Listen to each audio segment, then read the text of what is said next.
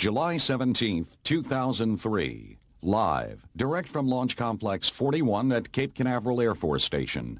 An Atlas V rocket stands gleaming in the lights of the launch pad, counting down for liftoff in just minutes. So join us now as we share a front row seat to the continuation of a legacy of success called Atlas.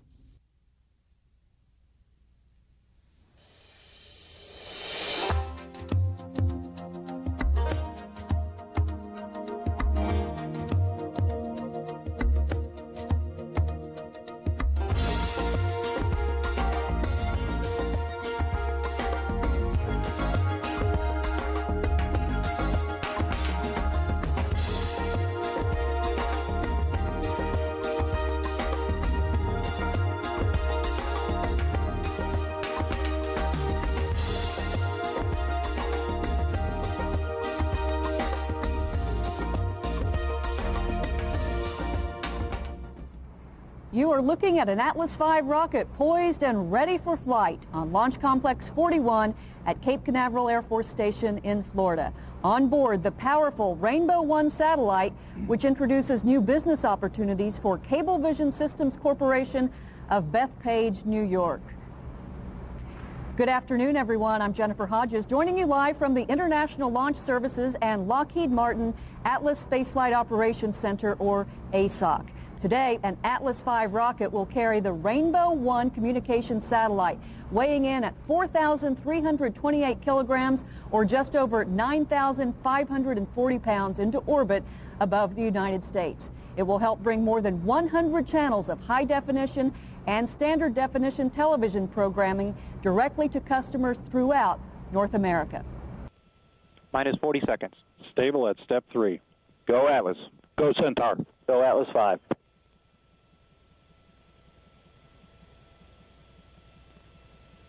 Minus 29.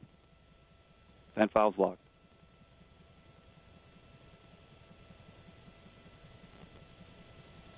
Minus 20.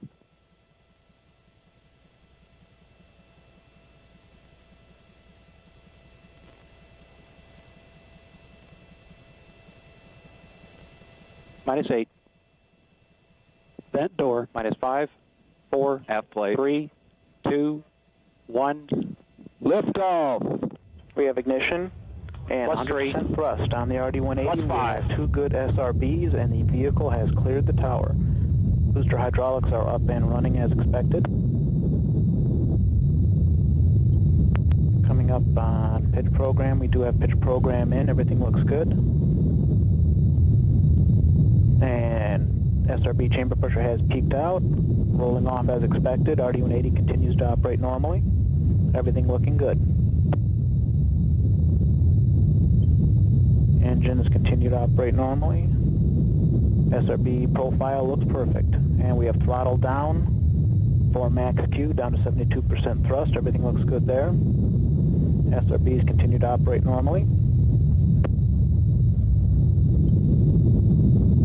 Normal profile on all parameters. Everything looks good. And we have closed loop control on booster PU. Everything looks good. SRBs. Start ground system securing.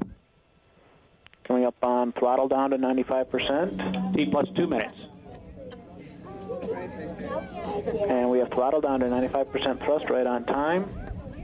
Coming up on SRB jettison. And we have jettisoned the SRBs. Brake wires indicated good jettison. And we've re-enabled steering. Flight control looks good.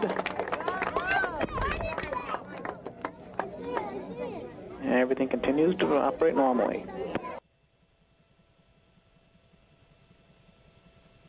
And fairing separation has occurred. Coming up on, and the deck has separated as well. Everything looks good, and the engine is throttling up to 80% as expected. Coming up on boost phase chill down. And we've started boost phase chill down right on time. Everything looks good.